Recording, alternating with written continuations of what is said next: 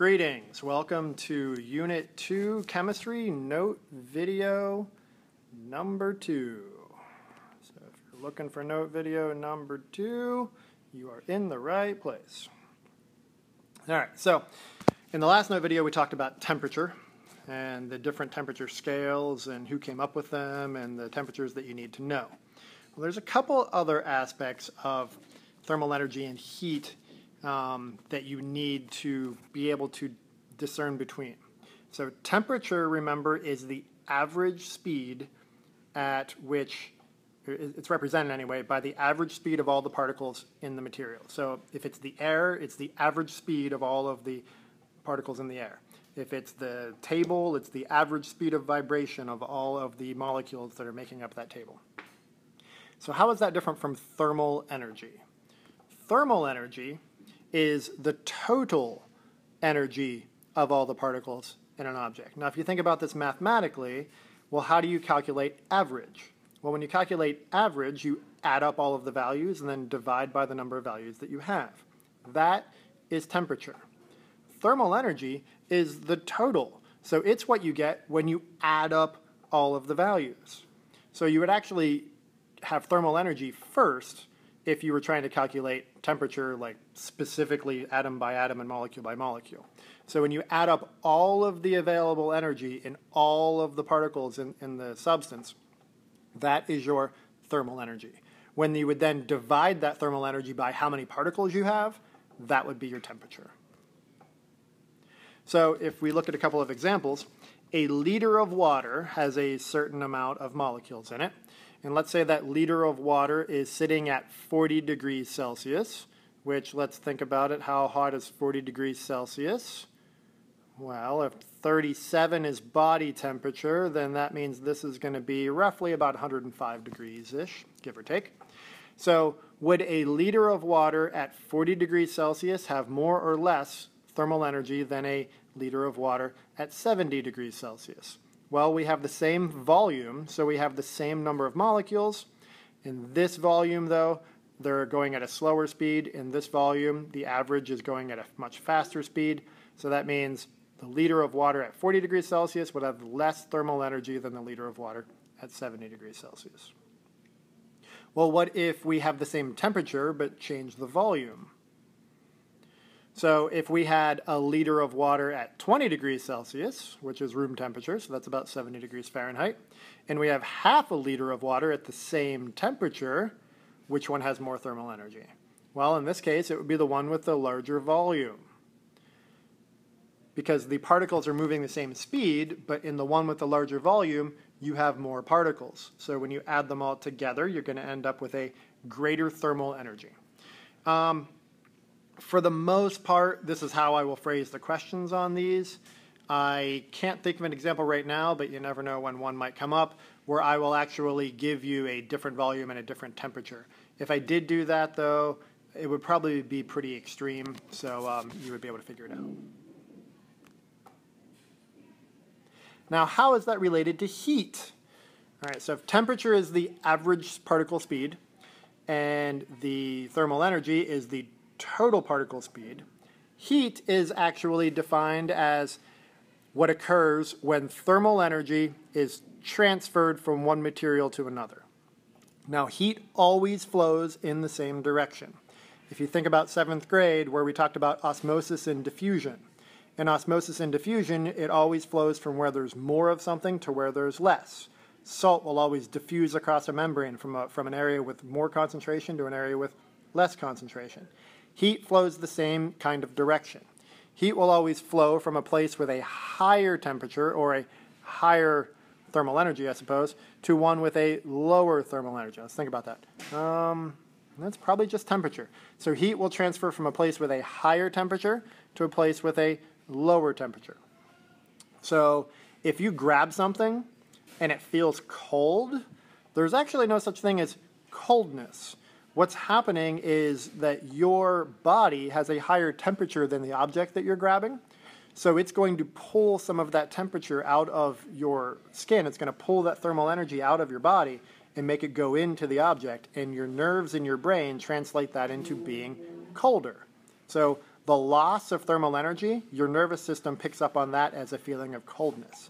If your body is picking up thermal energy from something else, then your body interprets that as warmness. That's how your brain sends those signals to your conscious.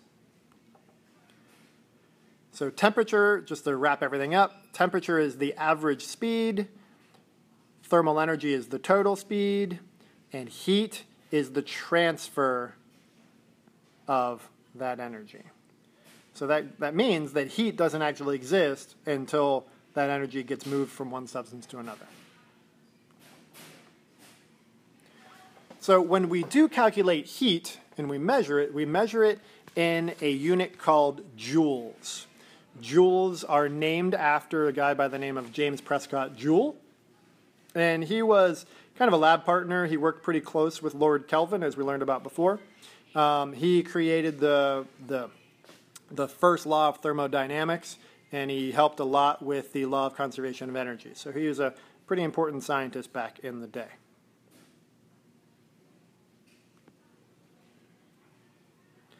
This is a concept that requires some math to understand.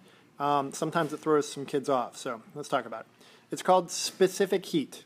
And specific heat is one of the identifying characters of matter. So if you know the specific heat of an unknown substance, you can use that to help you identify what the substance is. Because all materials have their own specific heat value. And what specific heat is, the definition is, if I say it in a nice dry voice, it is the amount of energy needed to raise 1 kilogram of material 1 degree Kelvin. So to translate that into 8th grade speak, every material has to absorb a different amount of thermal energy in order to speed up the molecules. Because temperature is a measurement of how fast the molecules are going. And molecules are different sizes because they're made of different atoms, so they have different amounts of mass. So sometimes they need more energy to get them up to speed. Also, depending on what the structure is, if it's a solid, sometimes those molecules are kind of locked in place because of the nature of it being a solid. And that requires then more energy to get them to vibrate because they're locked in position. So different materials have different specific heats. And we can reference a chart to figure out what these are. So just for example down here, we have gold, iron, glass, and wood. So here's a list of some substances and the specific heats that go along with them. So if we look at the lowest one, gold, that means that it would take 129 joules of energy to raise 1 kilogram of gold, so roughly 2.2 pounds of gold, 1 degree Kelvin. Remember, 1 degree Kelvin is also the same size as 1 degree Celsius. So if we had gold, like a bar of gold, that was 2.2 pounds, so we had a 1 kilogram bar of gold sitting on the table, and we measured the temperature of it, and it was 90 degrees. It would feel nice and warm. We wanted to raise that gold to 91 degrees. We would have to add to that bar of gold exactly 129 joules of energy. And then if we measured the bar of gold again, it would be 91 degrees. So that's what specific heat means. So let's say we had a bar of iron, the exact same mass, sitting next to it. And we added 129 joules of energy to the iron. Would the iron go up 1 degree Celsius?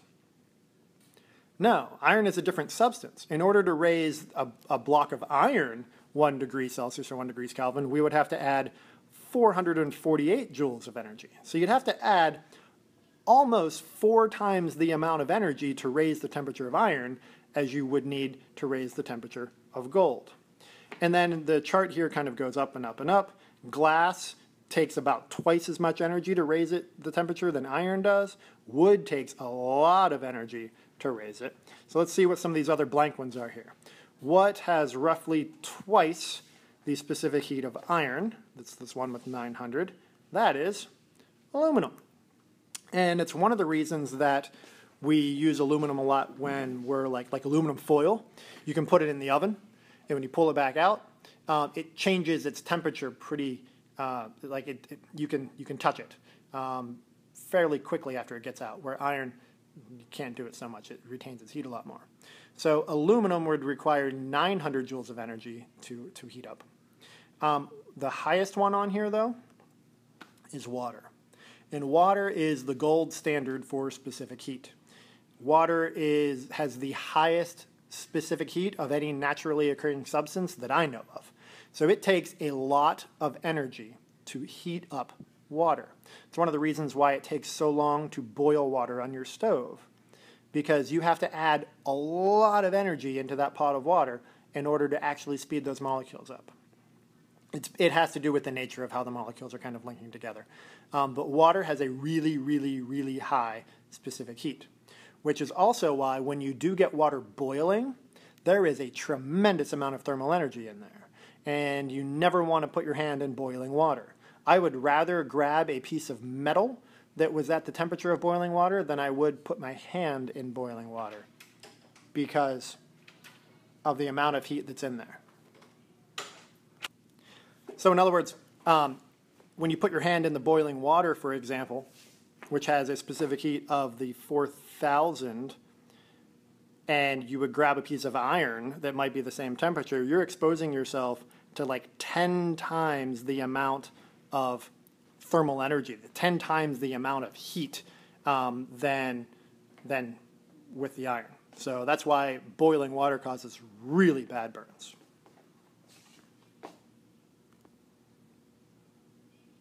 All right, let's put these to some questions here. The answers are not going to come up on the PowerPoint because I want you to think about them, and then we'll talk about them in class before the booby trap. It's the kind of thing that the computer will call on maybe a random group to see if they have the right answer. So what would make the best combination for a cooking pot? So you're cooking something on the stove. You want the metal of the pot to heat up quickly so you don't have to wait for it, but yet you want the handle of the pot to not heat up so you could grab it and move it around. So which materials listed would you want to make that material out of?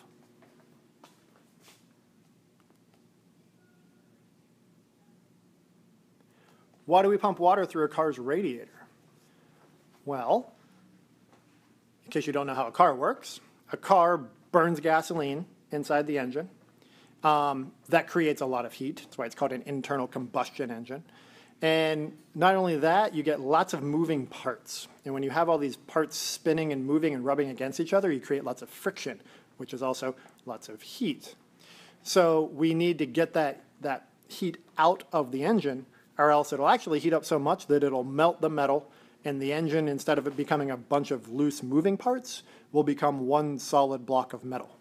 And that's bad. You don't want to let that happen to your motor. There's no coming back from that. So some things that we do to prevent this buildup of heat: one, we put oil in it to make it so that the pieces move around easier, and that helps prevent heat from building up in the first place. But we need to get that heat out of the motor, so we put water through the motor. So there's pathways through the motor that we run water through the radiator. Why is it that we use water to do this instead of some other liquid, say like alcohol?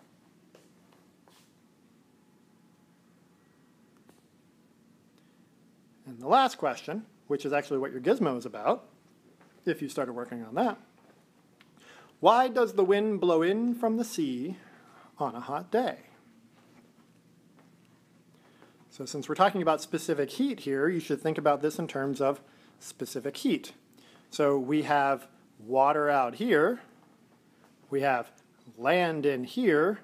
They're going to have different specific heats.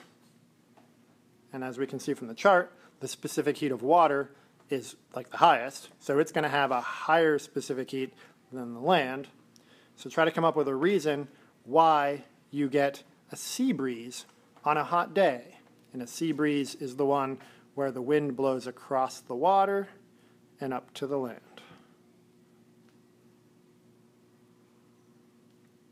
I thought I had a picture in this note video. I think it came out because the explanation wasn't there for why wood has such a high specific heat. You learned about this last year. I'll just explain it since the picture's not coming up. You learned about this last year when you learned about cells. Plant cells are surrounded by a cell wall. Pull up here a little. Let me Ooh, we can use graph paper. Nice. We can make graph paper be wood. So, plant cells are surrounded by cell walls, which are made of cellulose. And after the plant dies, or after those cells die, you are still left with the cell walls. So we can pretend that these gray lines of the graph paper are cell walls, empty cells. This is what we call wood.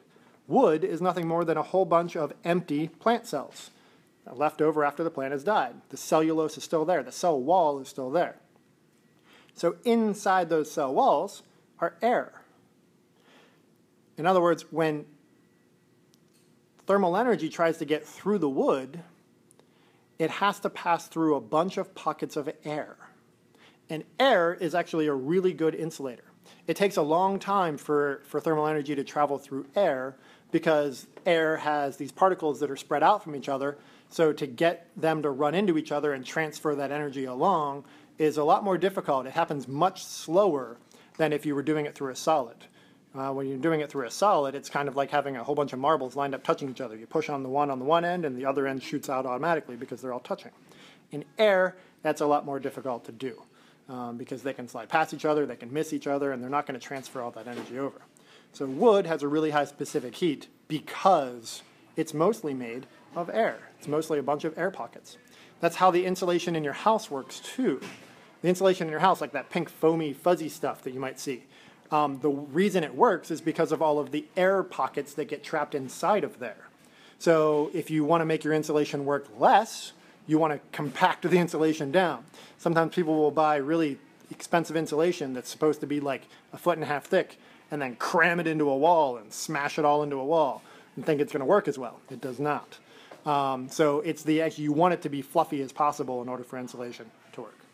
So anyway, just some fun little tidbits. I think that takes us up to the next booby trap. So you might want to put a line in your notes to know that this is where this booby trap number 2 is going to stop. You have 13 questions, and look forward to seeing you then. Have a nice day.